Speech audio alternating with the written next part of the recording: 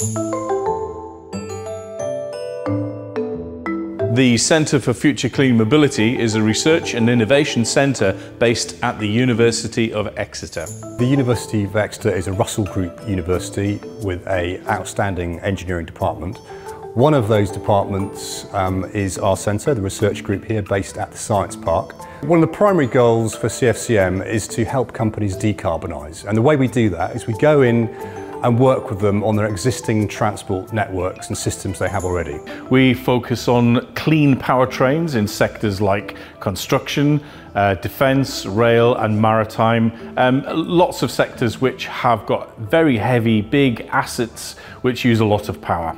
So one of the first things we do when we start working with a new company is to look at its assets, its vehicles or vessels, what they're actually doing, because we aim to provide a clean powertrain alternative to replicate what that asset is doing today. For the companies that we work with, they're interested in powertrains that are going to still provide value back to their businesses. That is not going to cost them too much to convert or to build new, and it's not going to cost them too much to operate over the long term.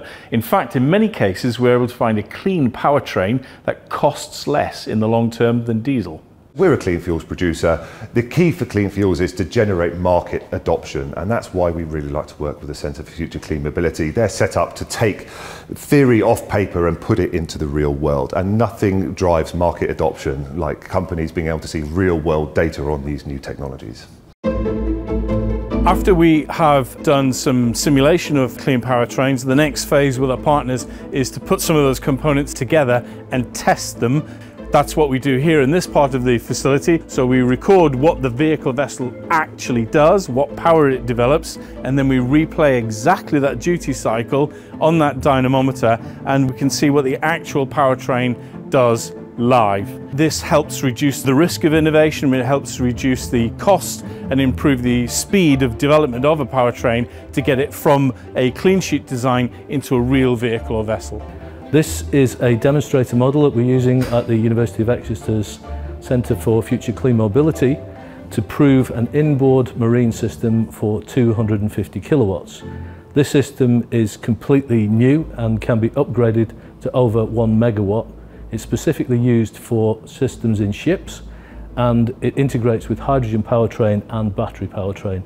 We can also upgrade this to anything up to 4 megawatts for much larger ships, which is the next set of projects that we're going to be doing with Exeter University. We have really helped them get to grips with complicated multiple energy source powertrains, so hybrid powertrains with zero emissions. The Centre for Future Clean Mobility has been working with OS Energy, who are a major workboat fleet operator, helping them to decarbonise their vessels, such as the Prince Madoc based in North Wales, who's coming in for a retrofit with a clean powertrain, and the Fortuna Magpie, which is a new build ship, and she will be fitted out with a clean powertrain from the start.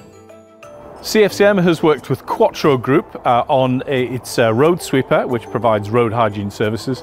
It's a 20-ton vehicle. It was a diesel road sweeper initially, but it's now been converted in a project between Quattro, EV Parts and us into an electrified road sweeper.